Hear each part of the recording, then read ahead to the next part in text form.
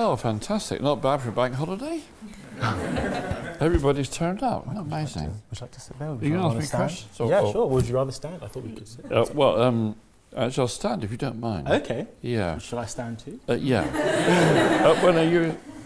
what's the format? So I thought we could start with a few questions just from me. Yeah. Have a chat, right. And then open it up to the floor. Really. I'm sure the students have lots of engaging things to ask you. Yeah, good. Okay, fantastic. So to start, obviously Glastonbury is now one of the biggest live music festivals in the world. Like 2 million people that are pre-registered now. Wow. 2 million? No, extraordinary. That's incredible. Well, yeah, that is amazing, isn't it? Well, that's kind of sad because most of them won't be able to attend, will they? No. It's only 1 in 8, I think, that come. Oh, shit. Yeah. Well, it's even more incredible considering that you started off at this very small Pilton festival back in 1970. Yeah, 500 people. So, kind of what inspired you to start it all off and keep it going all these years, nearly 50 years?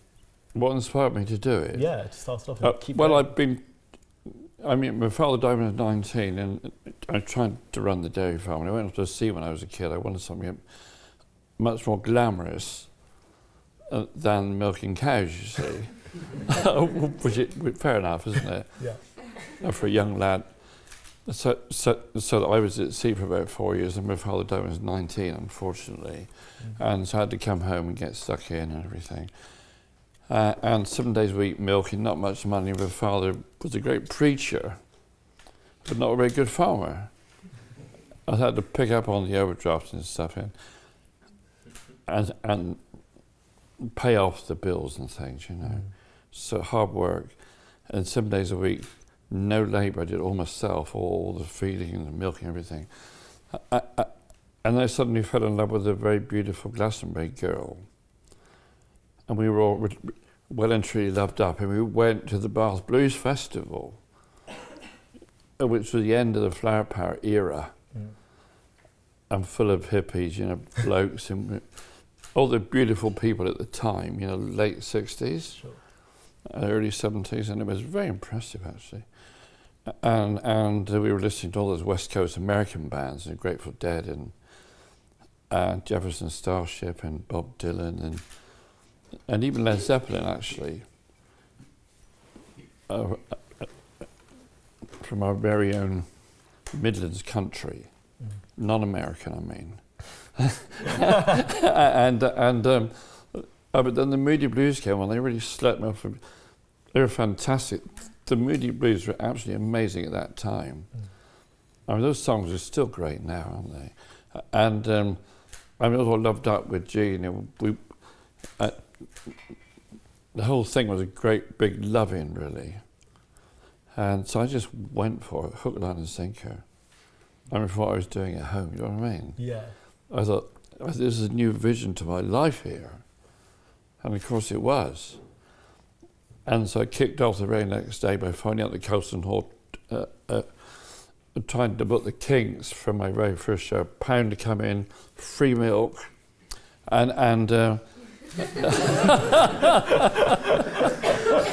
So promoting fun times and healthy. I didn't say the milk was unpasteurised or anything, but it wasn't that healthy actually. But and so my doctor tipped me off for selling the milk without pasteurising it, without warning people it was unpasteurised milk. And so I got into trouble there. Of course, only 500 people turned up, £1 each, and so I didn't really cover the cost of it. And Mark Bolan is upset. When he approached the farm, he had this great big Cadillac, wide car, wider than the lane, really, because it was a farm truck, and it was covered in thorns and things. And so he had to drive this Cadillac right down through this lane, and it was all covered in velvet. So all the thorns actually stuck onto the velvet, you see. Yeah. I met him on the drive when I was in charge of everything. I did security, everything, PA stuff, and a little announcing, and he said, I'm not going down there. I said, yeah. I said, that's where the show is, you see. And so he said, what about my car? I said, well, your car's a little bit wide, but it gets wider further down. So I encouraged him down, and I was wiping the thorns off of the velvet. And I was only a farm truck after all, so this is my very first attempt really at promoting anything. and wiping off the thorns off the helmet, and he was getting so angry. He said, "Don't touch my car, man." I said, "What's wrong with this chap?" He's really uptight about the whole holiday. I got him on, and in the end, he did the most incredible set, actually, with T-Rex, It was one of the best things, right to this day, it's one of the best things that ever happened. But I couldn't afford to pay him because there weren't enough people there, you see. So first I had to get him onto the stage, and then I'd tell him I couldn't pay him afterwards. And it's a bit grim, wasn't it, really? Yeah. And I said, "I will pay you so much a month, from the milk shack, you see." So the cows actually paid for Mark Bolan £100 a month for 5 months. For 5 months. That's incredible. So that's good, wasn't it? Yeah. Yeah. And so he's happy in the end. He let me have some of his footage for the second year. We made an album in 71. And so he gave me a track of his music for the album, which was very good of him. And he was okay in the end of the day, but he wasn't very happy when he arrived. I can imagine. No. So how did you, and then your daughter, because she's been working with you, I suppose, in later years, how did you kind of... Yeah, she was only a baby then. Yeah. Well, I guess... She wasn't even born, actually. Come on. Well, much later, much later. She wasn't born to 79. Yeah. Well, so how did you kind of... She didn't like the festival. She said, "Well, all these people gone." She said, "They're all in my garden." I said, "When are you going away?" She was terrible to them. Well, how do you manage the I was logistics? driving around the car and she's about 2.5. She said, "I don't want you here on my farm," she's saying. She changed her mind later. Yeah. So how did you... How did I change from what? Yeah, how did you kind of respond to the changing dynamics of the festival, going from essentially something small in your home to... I fell in love... I was in love with G to start with, and the whole thing was...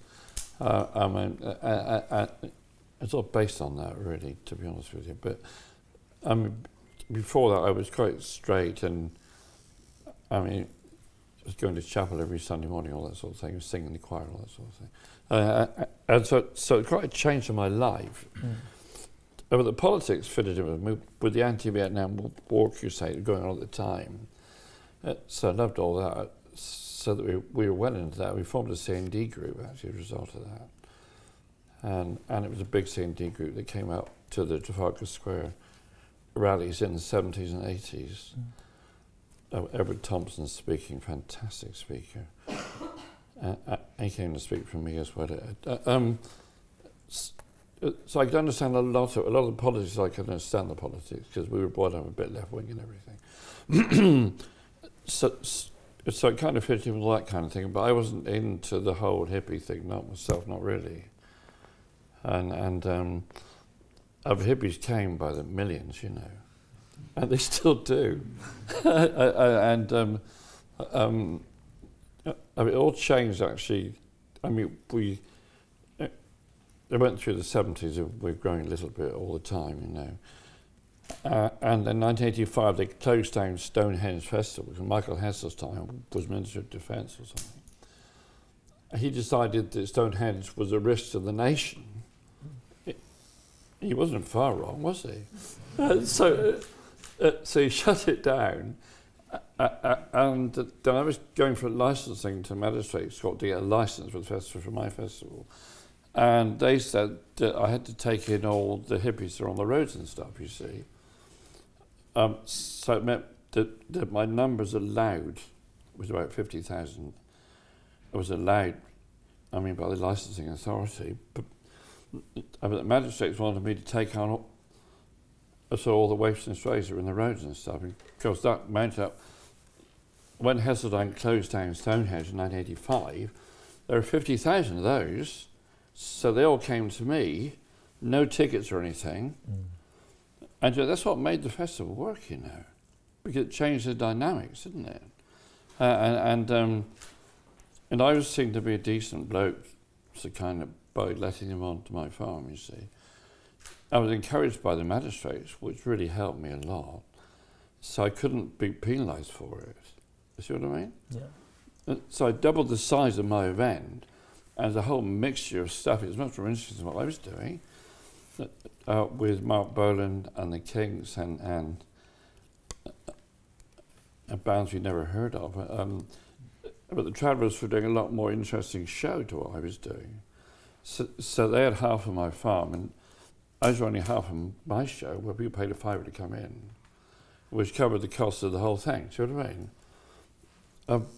But there were the two dimensions of the event then, and the whole hippie thing, and the Travellers, and the Mutoy West Company, and all those people that were so creative, who incidentally are still working for me now. I pay them a lot of money now, though, to do what they do now. Well, I didn't pay them anything in those days. you touched on how They cheap. came in for nothing anyway. You just touched on how cheap tickets were originally, like £1. You just said £5 increase. And Yeah. I think in 2015 they were closer to like £230. So do you feel that maybe the spirit of the festivals Well, it costs a changed fortune. somewhat? No, I mean, we could charge a lot more than that. I charged a minimum amount of money to make. I mean, we actually give away £2 million a year. So it's important to achieve that, as far as I'm concerned, because I hate the feel it was all really a sort of thoroughly self-indulgent, you know, just a hedonistic experience. So I mean, it's really important to get that margin, and so give £2 million away every year. You know, Wall Trade and Greenpeace and Oxfam, and social housing that I do locally. So that's built into the cost of the structure. Over and beyond that, it doesn't really. I mean, it covers all those things. You know what I mean? But I'm not filthy rich or anything, and I just enjoy what I'm doing. And I enjoy the farm is very successful as well. And it helps the farm a little bit with the rents and all that kind of thing. But I've got to rent land now from 22 other farmers, which is difficult because they all want a bit more money for the rent, you know, for the land. I mean, 46 years later, and we're still going strong. Isn't it great? Yeah, it's amazing. It's a miracle. That's just nothing short of a miracle, really, is it? Well, I think that's something that lots of people forget, that Yeah. it is actually a working farm and that's where you live. Yeah, And, it is a proper farm. But I mean, in fact, farming cows over 155 years, you see. And the farm's really important to me and to my family, my brothers, and all the people are all farmers, you see. So it's really important to keep the farm going. And I really do love the farm anyway. And we won the UK Gold Cup last year for the best dairy farm in the country. So we're good at it. I've got 5 farmers working for me. I could choose those farmers from a hell of a lot of people to choose from. That's why they're so good at it. But my son's a GP at Bath. Is he your doctor? No. He didn't want to go farming anyway.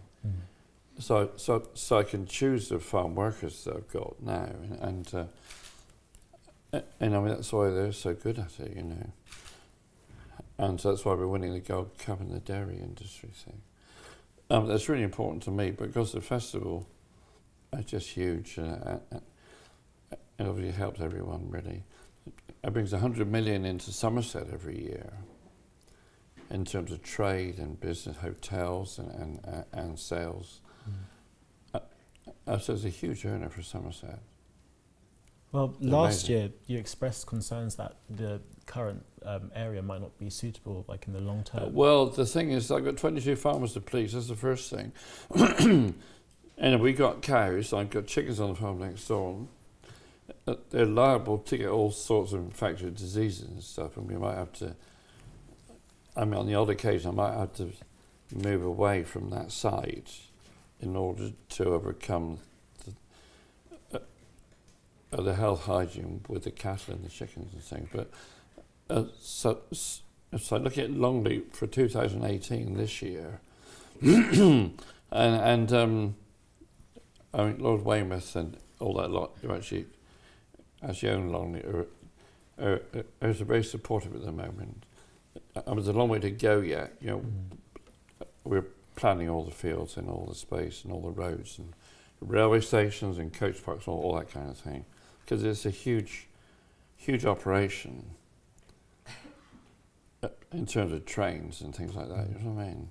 But do you not feel that? About what? It might take something Well, away from Glastonbury if it's not in the same place but it's been held for so long. We're going there in a year off anyway. I take a fallow year every 5th year, you see. It's a fallow year anyway, so it won't take anything away from that, will it? As if we come back again the year after, you see. I do feel, though, for all these reasons, if I get one wobbly landowner as well, I'm actually stuffed, really. Because I don't own all the land, you see. I own less than half the land now. Everybody said, well, why didn't you buy all the other land? And I would have been safer, but in fact, I wouldn't have felt that was the right thing to do with the money, really, quite honestly. So I didn't do it. We give away 2 million every year. I could have bought land with that money, you see, but what's the point, really? I mean, it defeats the object of the event, doesn't it? Yeah, definitely. Yes. So I never bought the land, and so I'm slightly vulnerable now because it's so successful. All the farmers think, they think onto a gravy train, don't they? Having said that, though, they're quite long-suffering, really, and the local village put up with me, all my stuff, for so many years now. Because in the convoy years, when the Stonehenge people were all coming at our place in droves, they just went anywhere, finished up in people's gardens and all sorts of stuff. And I never thought I could get through that, but I did. And it was quite horrendous, socially. It was really quite a horrendous time, really, to get through all those years. Oh, that's all died now, you see, and they're all working for me. They all get paid now to work for me, So how are we doing? Yeah, fantastic. Yeah. Sorry, I'm getting lost in the discussion with you. So in recent years, there's been some controversy over the selection of headline acts like Jay-Z and Kanye West, because some people Jay-Z was a great move. Well, he was, but some people before thought that they didn't really go with the spirit. You only know Gallagher. I guess you didn't agree with him then. Didn't agree with him. No, well, that was Emily's idea. It was a brilliant stroke, that was, of hers, actually. And we stuck for headliner that year, and I thought, well, then we won't run, you see. And so she said, she's a Jay-Z. I said, who? She said, Jay-Z. I said, how do I pronounce it? and I had to phone the American agent and talk him into doing it, you see. So I wanted to get the pronunciation right, didn't I? Cool. Is it JC? No, it's Jay-Z. Right. So I phoned him up and he said, well, it's not our thing. He said, we're city music people. I said, yeah, but I get thousands of people from Manchester, from Glasgow, Liverpool, Newcastle, London, He said, I thought they were all hippies from the Welsh Mountains, he said. He did. Amazing, isn't it? He did his research. And so he said, give me a week to think about it. And I talked to him personally and see if we could persuade him to do it, you see. And so I told him what the fee was, all that. And she said he wasn't really bothered about the fee. He wanted to know whether it's good for his career. I said, yeah, you're telling me it will be good for his career, all right. And of course it was. So at the end he agreed to do it. And there's a lot of flack. And we said, oh, Glastonbury not the same, because you haven't got the Oasis type of band or Anglo-Saxon rock and roll type of music. I thought you made a change. And it was a brilliant move, it really was. So that was her idea. And it worked. At the end, she sold out the day before the festival was about to happen. I sold the last ticket. But we weren't selling to start with, and I thought we were going to go bankrupt. I was really worried about it. But it did work. In the end, it did work. And the press got behind it, and everybody decided it was a good idea after all. And that Noel Gallagher's crowd got it wrong, basically. Well, that trend seems to have continued because some of the people confirmed from this year, you know, from Muse, Foals and Coldplay to Stormzy, Skepta and Lady Lesher. It's such a wide range. Yeah. So do you think it's important that, I guess, as, you know, the music tastes sort of change to keep up with the, you know, kind of eclectic? Well, I've got a whole team of people artists booking. Yeah, I've got lovely dance village people from Bristol. They're all into grime. You heard of grime? I have heard of grime. Grime's very popular in Oxford right now. Do you like grime, do you? I love grime. That's a very English thing, you see. It's a very London thing too. It's a London thing, it is, but it's not American. No. It's not hip-hop or anything. No, it's very great. So we're doing a lot of grime in the dance village. So there's the whole stage is getting all grime. So yeah, it's going to be good. Well, I wonder then, are you a fan of grime? No, not how much. How much me. Does the lineup No, kind of reflect your musical taste? Although Adele did ask me herself, the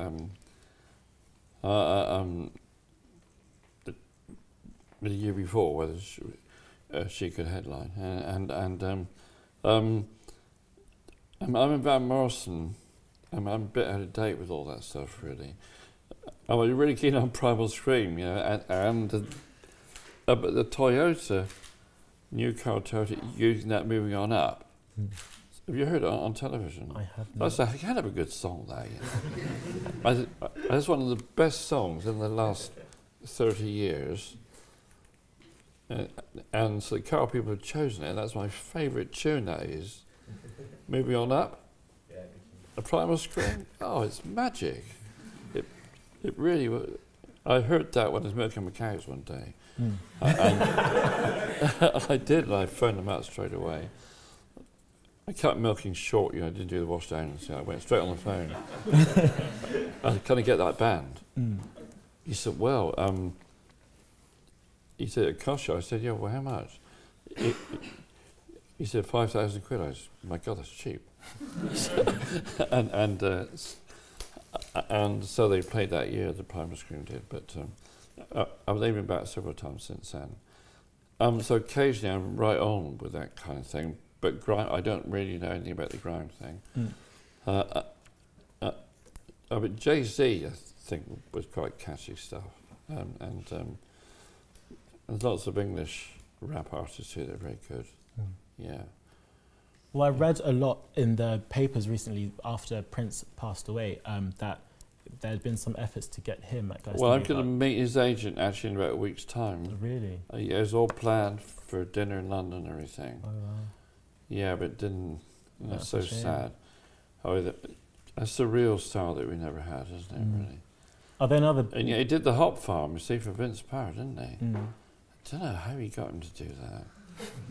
What? Are there any other sort of acts, past or present, who you'd love to have at Glastonbury who haven't performed yet? Well, not really. There aren't many out there, are there? No.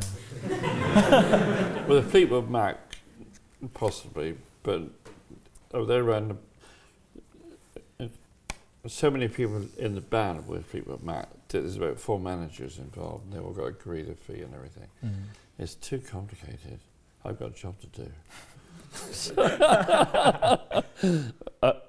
But I hope they'll be back those soonish. I would think they will be. Yeah. Yeah.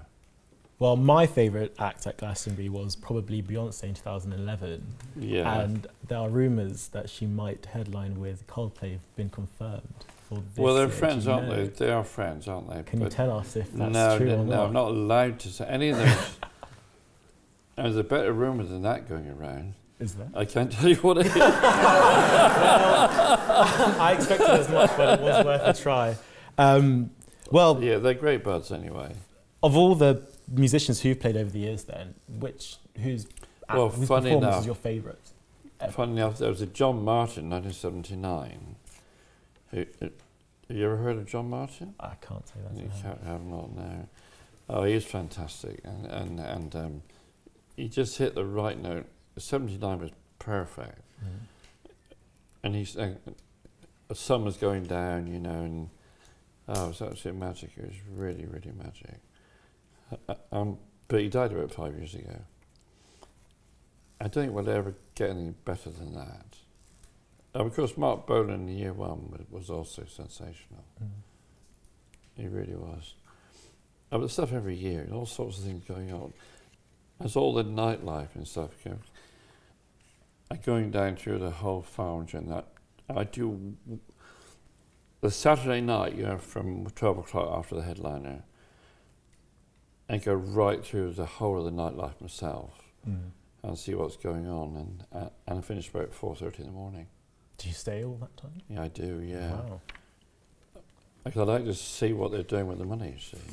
It costs a fortune. And if I don't go and see what's going on and appreciate what they're doing and everything, and also to thank them for doing what they do as well, it's very important.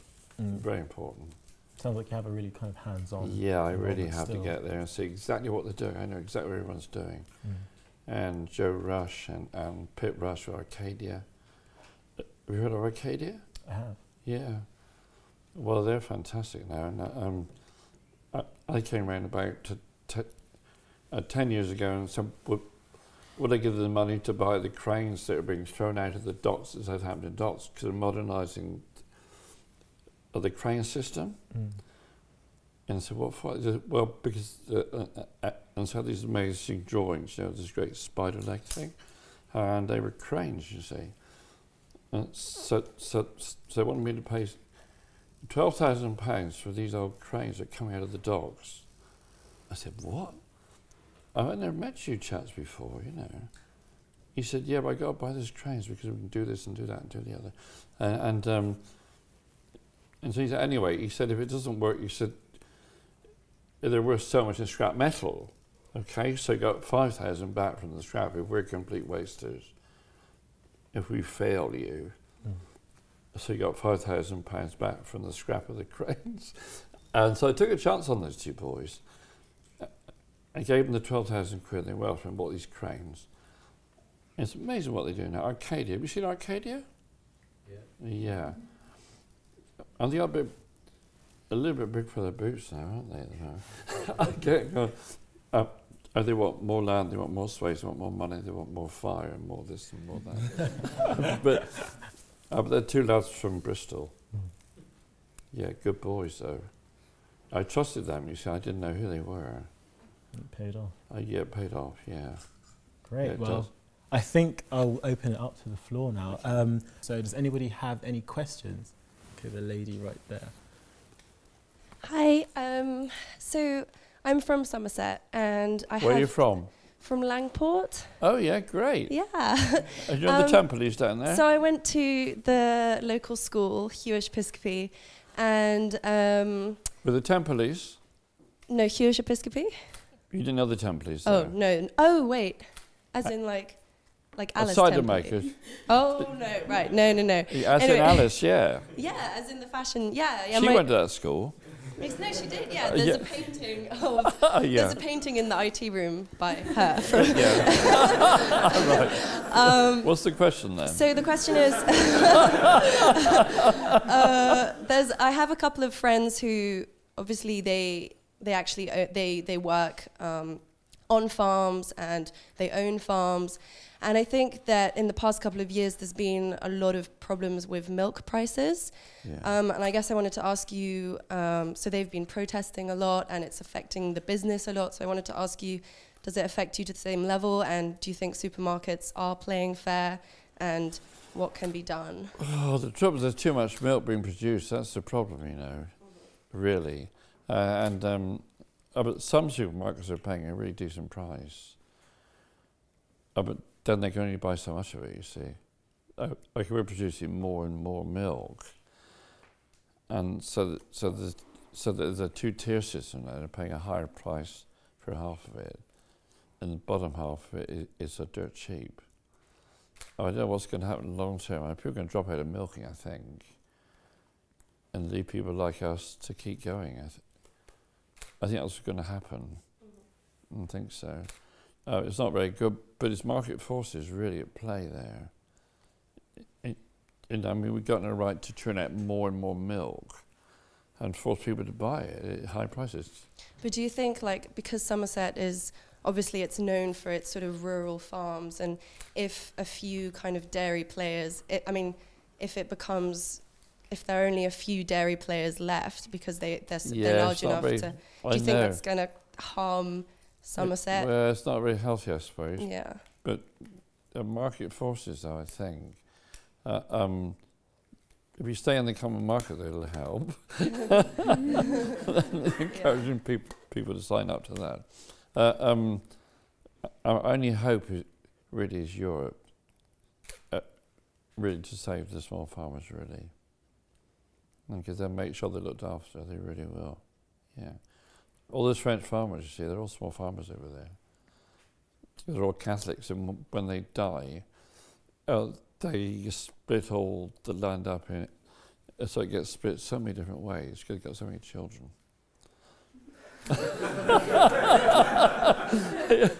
So there are loads of small farmers there, so that they're looking after the small farmers of England as well. Thank you. Yeah, thanks for the question. Yeah, very good. I recognise the chat over here.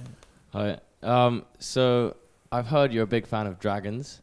There's even a 50-foot cement dragon going through Glastonbury Festival, which you got built.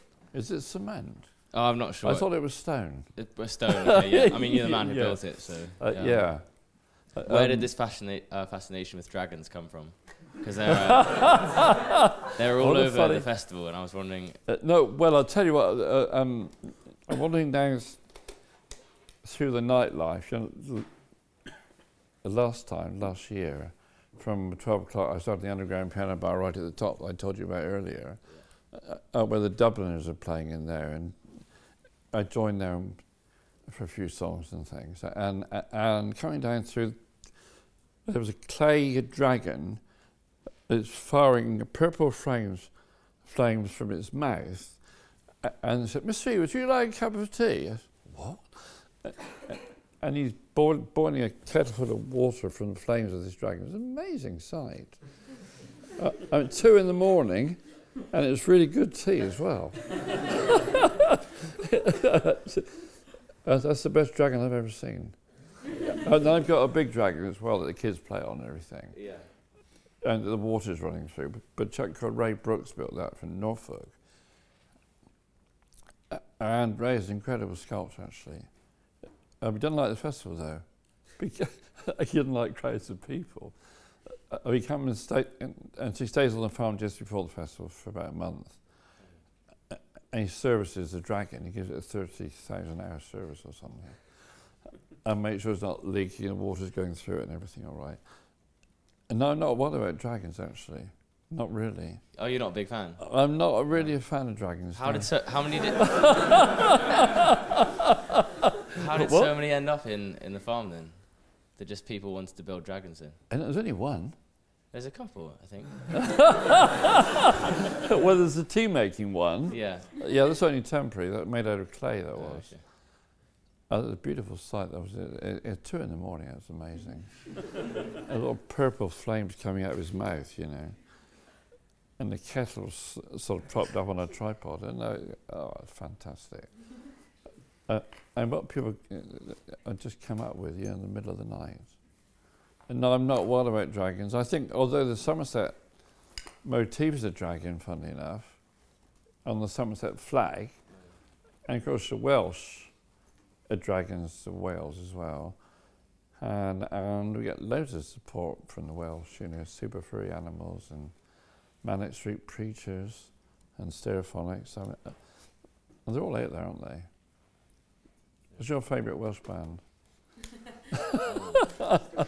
Yeah, put me on the spot here. Have I? My dad's a very big fan of Stereophonics, I think. Yeah. Don't know what's happened to them lately, though. They've kind of... I think Super Furries are probably the best one. Yeah. Oh, thank you very much for the question. No worries. So I couldn't answer any better than that. Yeah. Next question. Lies somebody just there. Hiya. Can I ask what you think about digital music? Do you listen to music digitally? Do you think it's a good idea? Do you think it's harmed artists or helped them? Oh, it's not really my subject, really. I prefer albums, actually, to be honest with you. I've got thousands of records and they're all albums and things, but and I don't understand what the difference is, actually. like Radio 1 and Radio 2 are all digital, aren't they? And is that any better then? Is it any better than it was? Well, what I meant was things like streaming, the fact that we can now listen to so much music instantly on our computers, things like that. Yeah, it's not really my subject, but the fact that they're getting it cheap, you mean, do you? Because they pay so much, don't they, to get it off the website, and so record sales have gone down, haven't they? So I think that's a bad thing, isn't it? But Adele wouldn't go down that road, would she? And some people don't, do they? And they don't make it available. It's not really my subject, to be honest with you. I just buy albums. The bigger the albums are, the better I like them. That's me. I've got old-fashioned record players and everything with the styluses on. Have you heard of them? And it's better sound, you know. The stylists and some lovely big speakers there, yeah, I can't beat it. Thank you for that question. Yeah. The gentleman with glasses just in the row behind. Hi, thanks for coming. I was just wondering, with your charitable endeavours and the Billy Bragg left field, I was just wondering when you realised that the festival had hit such a stage and such a size that you could actually try to make a difference with it and make a statement. Well, we've always been involved with the CND argument, for instance. We've been campaigning all the way through, actually. That we run the biggest green field where we've been generating electric with wind and all that stuff. We're the forerunners of all that stuff. That hasn't changed through the years, has it? But to Billy Bragg's left field efforts are fantastic. You know, and Tony Benn was there year after year after year, and Jeremy Corbyn's coming this year to talk about Trident specifically, not Labour Party politics, but about Trident and the whole anti-nuclear argument there. And Charlotte Church comes every year too. She's wonderful, Charlotte, isn't she? When she sang all the lovely songs when she was a little girl, and she's really heavy now, mind. And she's really campaigning for independence of Wales and all sorts. But she's a great talker and does encourage a lot of people on that stage there. And Bill's done a wonderful job, although we started that before Bill did it. But asked him if he'd actually take it on for us. It's a great element, really, to the festival that had that political strand, isn't it? And that debate, really social debates are going on there all the time. It's a really great. It gives a little bit of heart and soul to the event. You know, it's not all about us banging your head against the pyramid stage. Other things are going on there that are really important. That's really important to me. And Bill's really dedicated to. He's so enthusiastic. And his wife as well. No, they go flat out down there. What was your question? Did I answer it? Yes, you did. Thank you. Oh, thank you. Well, actually, that kind of led on to a question from me. It sounds like you think that the sort of political element of music festivals, especially Glastonbury, is really important. But recently, sorry to use another Beyoncé example, some people criticised her, notably Piers Morgan, for politicising her performance at the Super Bowl. So do you think that it's important for musicians, I guess, in that hippie thread to continue to kind of... Oh, good on her. If she has a go at it, I think that's marvellous. I know it's going to offend a few people, isn't it? But you can't make change without offending people, can you? No. If you go with the swim all the way along the line, really you don't get anywhere. No. And no, good on her. I think that's really good that she had a go at that, I think. Fantastic. I agree. Yeah, good. Another question? Gentleman just back there. So obviously Glastonbury is so huge that it must be thousands of organisers, every year. So what do you do? Like, do you pick pet projects? I'm not saying you don't do anything, but you know, What's your question? Sorry. what Is it the music thing? what pies do you stick your fingers in every year to get, you know, decisions through? What do you decide on? What Well, happens? I've got 12 people actually booking bands, you know, I mean the selection this year amazing, isn't it? Have you seen the full lineup?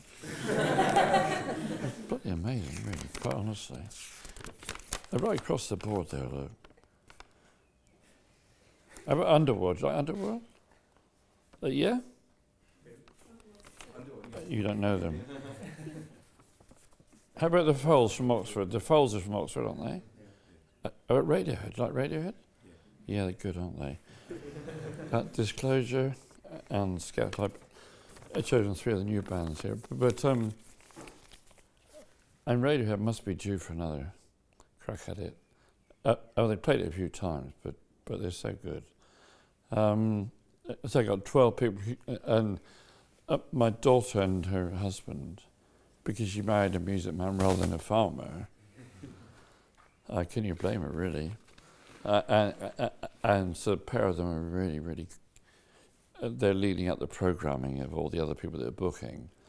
There are 26 stages, and they've all got their own management structure there, so they choose their own music. So the Avalon Field, for instance, is run by the chap who runs Cambridge. Eddie, he puts marvellous stuff in the Avalon Field. Have you been before? You've been to the festival? Yeah. Do you like the Avalon Field? Yeah, I didn't go much. But not too fussed about it. What? Bit obscure for my taste. You know. Yeah, no, it's lovely. On Sunday afternoon, you won't beat it down there. There's a whole range of. Paul Charles does the acoustic stage, and that's pretty good up there. Do you like that?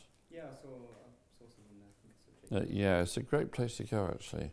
There's a whole range of stuff. And Malcolm in the Bristol crowd do all the Dance Village. I mean, that's huge. That's very noisy down there. Silver Haze. What? Silver Haze. The Silver Haze, yeah. Yeah, that's right. That's the name of the field, actually. Yeah. But I changed the name a couple of years ago, but what? I help work on it. So. But do you? What, you were with Malcolm and Co? Yeah, with Lou and Malcolm and... Oh, Grace, Lou, who yeah. does the- Oh, great, lovely. Yeah, lovely. I mean, that's, I got a whole range of music. We got every single conceivable thing. I mean, even though Funko's coming back from wherever he was, playing on the acoustic stage, and there's a whole range of stuff. I think we do a good job, with the music selection. That's part of what we do, isn't it, really? But my favourite thing is really the nightlife, actually. Shangri-La, and the Bullring, and the Common, and the Unfairground was actually voted by the Guardian Arts Correspondent as being the best artistic show in the whole of the UK last year. That's pretty good. Yeah. And they're all travellers that are running that too, But they're the ones that jumped the fence in 1985. So they're still around, you see. Yeah, amazing. Thank you for that question. Any more? The gentleman here at the front. Here at the front line. So I believe you served in the Merchant Marine for a couple of years before returning to your father's farm. So I was just wondering if you ever feel nostalgic for your time at sea. Yeah, very good. Actually, oh my God, I forgot all about that. Unicastle Shipping Company I sailed with, but I was doing national service. It would have been a 7-year course, you see, instead of 2 years in the army. But I tended to do it as a career because I had an uncle who was in the Australian Navy, and he's a handsome bloke, and his picture was on the piano when my mother played the piano and things. There's a picture of this bloke. I thought, God, he's a good-looking chap. And can I do what he did, you see? So that's why I went to sea. and I mean, unfortunately, my father died when I was 19, and so I had to leave the launching of a new liner. Are you connected with the sea yourself? Not Is your dad involved with it or something? No, I was just curious. I've done a bit of sailing in my time. But I mean, yeah, no, I mean, it's a very, very glamorous life. Lovely, lovely girls and everything. But I was only 15, 16, 17, 18, so I had to leave all of that and come home. But the thing is, I was actually caught up, you see, because I hadn't finished my time, you see. And so I went before a tribunal, and my father died by then. I was running this whole farm and doing it all myself. And so they wouldn't let me off the army. So you got to finish your time in the coal mines in order to finish up. So I went down the coal mines, and when I was 19, I worked on the coal face. Can you believe it? But the wages from the coal mining actually virtually saved my farm. This is because I had to give up the sea career that you spoke of. No, I loved it there. It was a fantastic life. It was really lovely, actually. I certainly missed it at the time, but I was either that or lose the farm, so I had to come home. And then I had to work in the coal field for 2.5 years before they cancelled out my national service. So it was hard work. It's all that hard work that led to the festival, though, you see. Because I was grinding away, I thought, well, what's this life all about? It's not all about working and milking cow, working on the coal face and getting home and milking late at night, early in the morning. And I'm doing both jobs, you see. I was completely knackered, really. So that's where I fell in love with Jean and then went off to Barnsley. So it's all part of the history, because that's why I wanted to change my life, really, because it was so tough. Oh, it's fascinating. Yeah. Thank you. Thank you very much. Yeah, thank you. Hi, so I was just going to ask, there's so many different festivals that people can go to, Festival, Leeds, Isle of Wight. Why is Glastonbury special? Is it the history? I don't know what it is. You tell me, I've got no idea. I mean, I've been working on it all my life for 46 years. It's grown really from its roots all the time. It keeps changing from its roots. It's not a top-down thing. But those other shows are controlled by Live Nation or AG or Meanfield or whatever. You know what I mean? It's not the same. So do you think that's why Glastonbury is so special? Yeah, that's why it's so different. Connection to it. That's why it's so different. Yeah, I mean, these kids that came down in '85, you know, the Stonehenge mob, you know, were. And most people would have said, "Oh, what a waste of time!" But in fact, there's a lot of talent there, and so that they mixed in with what we were doing, you know, and they made it better. And it's just changing all the time, but it's bottom up, really. That's why it's so different. And it's changing a little bit every year. It changes. Have you been? I haven't, no. I've never managed to get tickets. Have you never been? No. Have you tried to come? Yeah, every year, and I never managed to get tickets. Oh, what a shame. Yeah. Is. Have you been to the others then? Yeah, but Leeds and Festival and some others. Yeah. Oh no, we are very different to what they do. That's why I can't really explain it apart from that, really. I don't know why we do it as differently to them, but we do. We all love doing it. We've got about 30,000 people working on the events. And I mean, they're all dedicated and everything. Yeah, there's so much energy goes into it. There's a real passion and energy that's second to none. You won't get that anywhere else. And not in the world, no. And I went to San Francisco a few weeks ago and picked up the best festival in the world for the 12th time from an American poll style that's voted. People vote on the website for it, you know.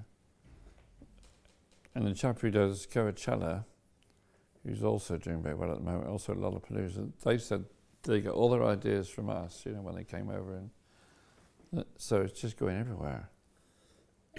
It's great, isn't it? Thanks for the question. Next question. I hope you get a ticket one day. Someone just there.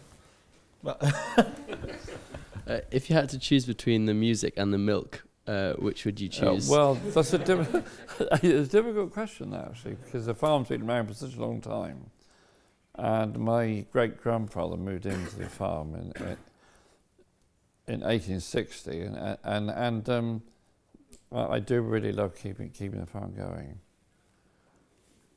But I hate to ditch the farm. Is that the answer to your question? I think the answer was milk. Yeah. Okay, I think we've got time for just one or two more. Lali, there's a gentleman just there in the blue.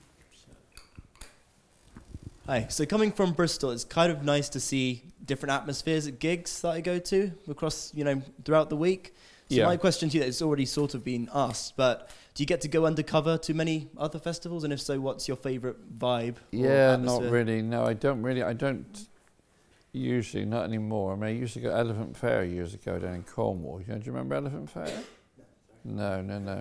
That was a bit novel, but that didn't succeed either, you see. Not really. No, I think we're leading the whole thing, really, and my folk, people really that are working with me know what they're all doing. That whole Bristol crowd are amazing, and the Massive Attack crowd and all that lot. They got so much energy, and they're so keen, to put so much work into it. I can't imagine I'll be going to a festival this year. I can't think, actually. I went to Ziggit 2 years ago in the year off I had. I went to Ziggit and they were so kind to us. They put us up in a great, fantastic hotel looking over the Danube and everything. It's a great event to see how other people do it, but it wasn't what we do, and it was different. But they're so kind and so nice to us. But I didn't learn anything from it, really, to be honest. No. And one last question, the gentleman there in the glasses. Right, so if it was completely up to you and money wasn't an issue, would you remove the fence at Glastonbury and make it completely open to anyone? God, I tried that in 1985. No, it was a bit dangerous, actually. I mean, when we got to the 90s, it got a bit dangerous. There were too many people, and it was dangerous. So I was convinced of that, and so we came up with the fence idea, and it did actually work. And as Joe Strummer, bless his heart, campaigned for the fence, to keep the fence there, and he did a wonderful job before he died. The campaign to say the fence was necessary. It wasn't horrible. It was necessary for the future of the event. And so he did a campaign right across the country, and it did work. I mean, very few people came without a ticket at the end of the 90s, and it did work. No, we can't possibly do it without a fence. It's so dangerous. 2 million people all arriving at once. My God, no, it wouldn't work. Because we're too popular now for that anyway. But through the 70s and 80s, it was okay, because we weren't as popular then as we are now, nothing like. And it's getting more popular for some reason. I don't quite know why, but it is. The numbers are getting higher, and I suppose the TV maybe popularised it a little bit. But people just want to come, which is fantastic for me and for Emily. We're so lucky, really, to have that market, really. And we haven't spent any money on it. I'm not on publicity or anything, We're a third brand with Nike was actually fourth brand and the most recognised brands in the world. And Nike spent billions on their branding. And yet we're third without even trying. Is that extraordinary? It really is extraordinary. Yeah. So people like what we do, and I'm so grateful, really. It's fantastic. You couldn't really make it up, could you? Yeah. Well, sadly, I think that's all we've got time for today. So if everybody could please join me in thanking Michael for